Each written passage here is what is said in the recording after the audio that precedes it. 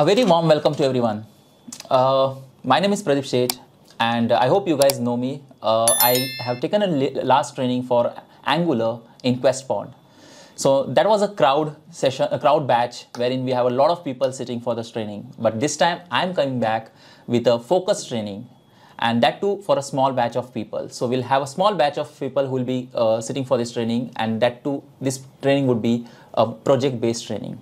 We'll be providing a support for this training as well, and there will be a hand-holding as well. In case if you have any questions, you can always reach out to us.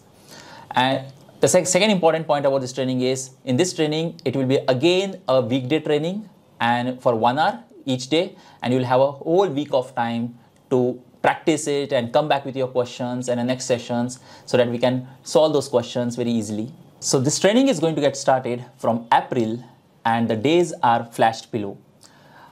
Every week, 2 days will be covered, and the rest of the days you can practice it, come back with the questions, and we can answer those questions.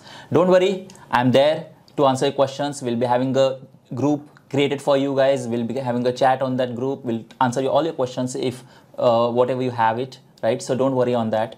So this is a totally focused training is what I'm trying to say here. Now, let's focus on what we are going to cover in this training. So we are going to start with the basics of what this Angular framework is all about. We'll talk about what are the different versions we have, what are the features in the different versions, and then very important, the fundamentals of this Angular, because we need to first of all understand what is TypeScript, right?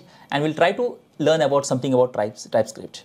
Then you can see here, how do we set up the project, and what is the Angular CLI, how do we set up that, and all those things we are going to cover it here.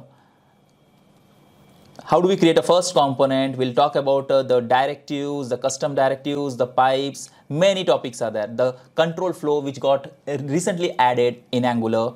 We'll also talk about routing, how do we include the routing, then nesting of components, how do we communicate between the two different components, and then your Angular forms, the different approaches of designing the forms. So you have RxJS as well, and there is a new concept which got introduced called as the signals. That also we are going to cover as a part of this training, okay? And very important is, if you guys are aware, like in Angular 19, now by default the project which gets created, that's totally a module-less project, right? So you have a lot of new things which is getting added as a part of the framework. So we'll talk about that thing, and this training would be totally a focused-based training, okay? And we are going to create a project during this whole training. So I'll be adding all the concepts into the same projects and ending up as a small project for you with the CRUD operations, with connecting with the .NET Core APIs, right? So yeah, okay. So I hope you guys have seen my topics which we are going to cover as a part of this training. Now everything is flashed below, and if you want to see how the training is going to be conducted, you can see my last training which was taken in Questpond. The links are below. Go back and check it out.